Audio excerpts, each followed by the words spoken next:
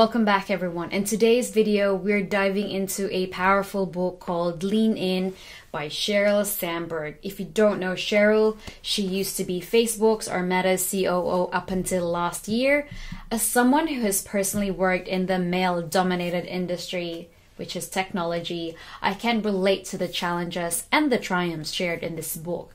I read this 4 years ago. I was at Kinokuniya here in Sydney and I thought, reading the subtitle, Women, Work and the Will to Lead, I wanted to grab a copy. Now you can buy this on Amazon for $20, but I wanted to revisit this in light of recent experiences. So the book has 10 chapters. I'm going to zone into 4 of them, which is sit at the table, stop doing it all, make your partner a real partner, and seek and speak your truth. Let's dive right in.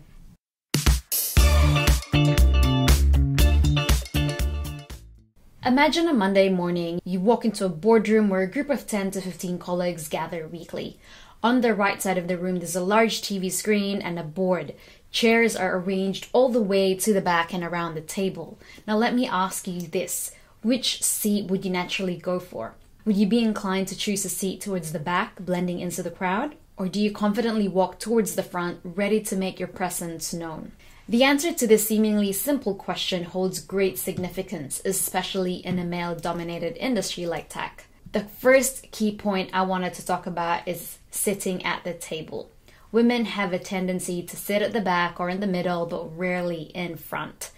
Imagine you're in the cinema or a stand-up comedy, male or female. We typically want to sit in the VIP area if we can afford it or if it's available.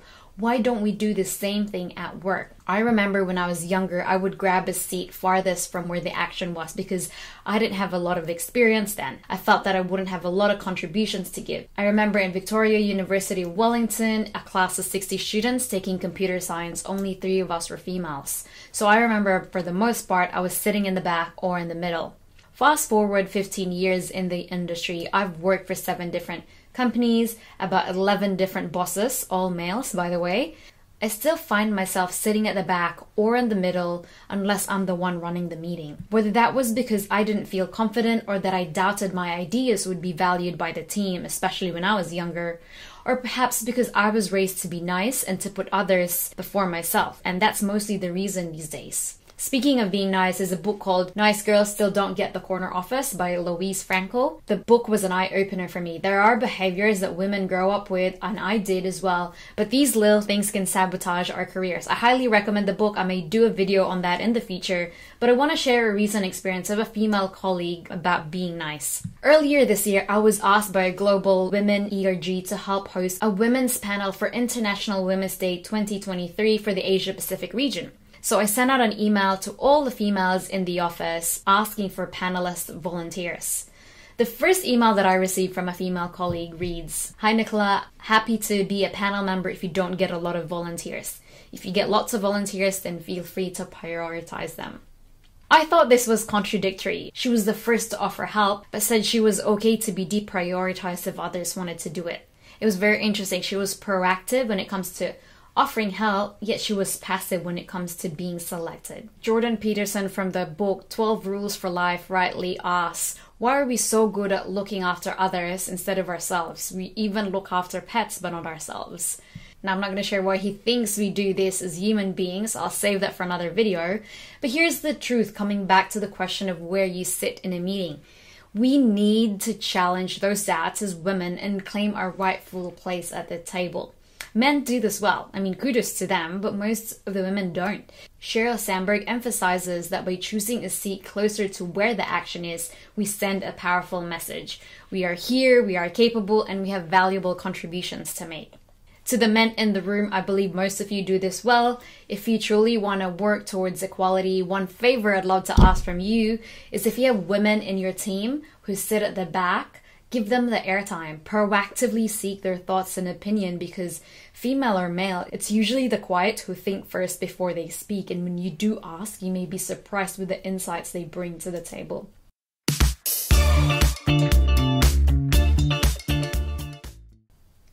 So why do we do it all? I see this in a lot of women, including myself. But as someone who grew up as eldest of 4 kids, I think I'm pretty responsible. If you're familiar with the Strengths Finder of Gallup, one of my top 5 is responsibility. So I've always been pretty independent. I hate relying on people. But as a consequence, even though I grew up to be a responsible kid, I didn't learn how to push back. I was good at saying yes and understanding people, but not really at giving a no. Harvard Business Review has written an article last year that has made it to my bookmarks titled, "Are You Taking On Too Many Non-Promotable Tasks?" or NPTs. It starts with a story of a female intern saying yes to everything, but when it came to the performance review, she wasn't given a promotion because all the tasks she did were what we call NPTs, or non-promotable tasks. Tasks that weren't high value, administrative, and not visible to others. So why do we say yes to these tasks? Harvard says it may be because we are flattered to be us.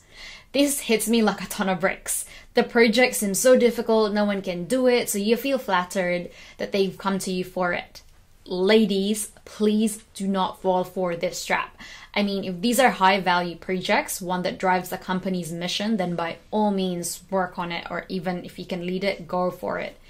But if they can be done by someone else, push back. I've had to learn this the hard way. When you get really good at a certain task, people come to you to get the job done. You become a super trusted resource, you become a clutch, and you develop confidence because you know that you can get the job done faster and better. But this is the start of burnout. You get all these work requests, you get tired, and people get so used to it that there's no recognition anymore because that has been your standard. And this isn't just negatively affecting you, it also does for others. It limits others the opportunity to grow. Push back and delegate it to someone junior, you actually are giving them the opportunity to grow. Sheryl talks about the tiara syndrome coined by the founders of Negotiating Women, where we expect that if we keep doing our job well, someone will notice us and place a tiara on our heads. Now, this is idealistic. I mean, in a perfect world, this is how it should be. But unfortunately, in all the companies that I've worked for, this is not reality. Sheryl shares that women should not wait for the tiara, and I cannot agree more. We should instead take risks, choose growth, challenge ourselves, and ask for promotions. On promotions, here's an interesting fact from Hewlett-Packard, HP, about open job listings that are also advertised to their own employees. The internal report revealed that women only apply for open jobs if they think they meet 100% of the criteria listed. Men apply if they think they meet 60% of the requirements. This difference has a huge ripple effect. Sheryl says women need to shift from thinking I'm not ready to do that to thinking I want to do that and I learn by doing it.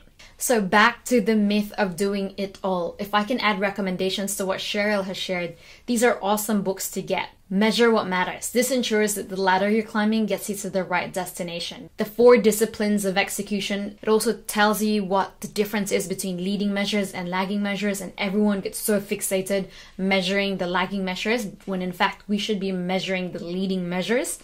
And then 3rd, nice girls don't get the corner office. I spoke about this earlier. Stop being nice and actually do the work. And then one last advice.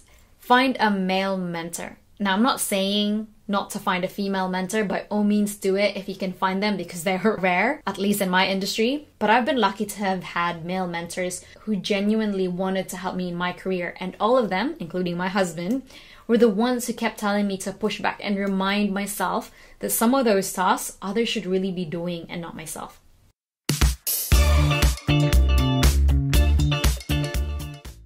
This is probably my favorite one, and I'll tell you why in a bit. But I had to leave a previous company for a much better opportunity, and I wanted to help them find a replacement. I knew of someone who wasn't in a senior role yet, but I thought she was ready for the role I was leaving, so I gave her a call. After talking about the opportunity, her response to me was the role sounded super exciting, but she didn't think she was ready. So I tried reassuring with her that when I stepped on this role before, I also thought that I wasn't ready. And as expected, my performance in the first few months was not great. I made mistakes, but equally I learned so much that on reflection, I'd do it again because those early mistakes was what pushed me to grow fast. And then she said to me that if she wasn't pregnant, she would be taking it on. But because she is, she didn't think it was time to be stepping up with all the new responsibilities she will now have to take on at home. I didn't have the wise words then, so I gave up and she let go of the opportunity. Also, I don't have kids, so I didn't feel credible to be giving any advice to any women who are becoming mothers. And then I read Sheryl Sandberg's book, and one of my light bulb moments was the fact that mothers who work are asked, how do you balance life and work, about being a mother? And yet fathers aren't asked the same question. Why is that? I mean, is childcare and home chores only for the females? Now, I know COVID and remote working has slightly changed this. I've had male colleagues tell me that they didn't realize how much work it is to be at home and to be looking after chores. So with COVID, they actually realized and contributed more at home. So that's great. But this point is super important. Make your partner a real partner. Sheryl says, I truly believe that the single most important career decision that a woman makes is whether she will have a life partner and who that partner is. I don't know of one woman in a leadership position whose life partner is not fully, and I mean fully, supportive of her career. No exceptions. Of the 28 women who have served as CEOs of Fortune 500 companies, 26 were married, 1 was divorced, and only 1 had never married. Many of these CEOs said they could not have succeeded without the support of their husbands, helping with their children, the household chores, and showing a willingness to move. On a personal note, I am super lucky to have a very supportive husband, and this is why this is my favorite. All of my friends and close colleagues know how supportive my husband is, and I can say that without a doubt, my achievements, I owe it to my husband's support and mentorship.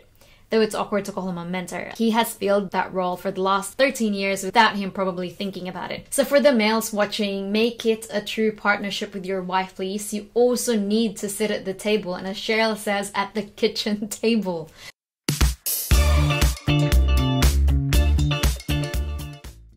I'm not gonna pretend at all that I am an expert in this. In fact, this is an area that I'm still working on. People who know me well, and including those I've reported into, know that if something bothers me, I tend to keep it to myself until the issue becomes big enough. But by that time, the issue becomes too big to handle. But I find this issue applies to a lot of women. I have friends who have been called unkind words at work, but they didn't and still haven't called out those behaviors. But when they tell me these stories, they are horrifying, but it's disappointing at the same time. Like, they should have been called out then and there. I know, easier said than done. But why do women find it so easy to tell their friends about what happened, but find it near impossible to call those bad behaviors or say your point of view and in the moment? Sandberg says that when psychologists study power dynamics, they find that people in lower power positions are more hesitant to share their views and often hedge their statements when they do. This helps explain why for many women, speaking honestly in a professional environment carries an additional set of fears. Fear of not being considered as a team player, fear of seeming negative or nagging, fear that constructive criticism will come across as just plain old criticism, fear that by speaking up we will call attention to ourselves, which might open us up to attack, a fear brought to us by that same voice in the back of our head that urges us not to sit at the table. So how do we deal with this? One of the things that Sandberg shares that she learned from Fred Kaufman, author of Conscious Business, is that effective communication starts with the understanding that there is my point of view, my truth, and someone else's point of view, his truth. Rarely is there one absolute truth. So people who believe that they speak the truth are very silencing of others. When we recognize that we can see things only from our own perspective, we can share our views in a non-threatening way. Another takeaway from Sheryl on this topic is that when you give feedback, less is always more. Simple language, directness to the point, as opposed to beating around the bush, which is often the case at work. The problem is people try to hedge, especially when they are providing feedback to someone more senior than them. So the message is filled with caveats and the substance is lost. But if I can add to Sheryl's recommendations based on my experience, seek advice. Seek advice from a trusted friend, or peer, seek advice from a mentor, and seek advice from someone who you believe thinks differently from you. Thank you for sticking around. If you like this video, don't forget to smash that subscribe button. And if you want to dive deeper into some of the books I mentioned, check out the links below. And if you are a female in the tech industry and have further thoughts on this video, please leave a comment. And kudos to the men and women for supporting one another and working towards equality in the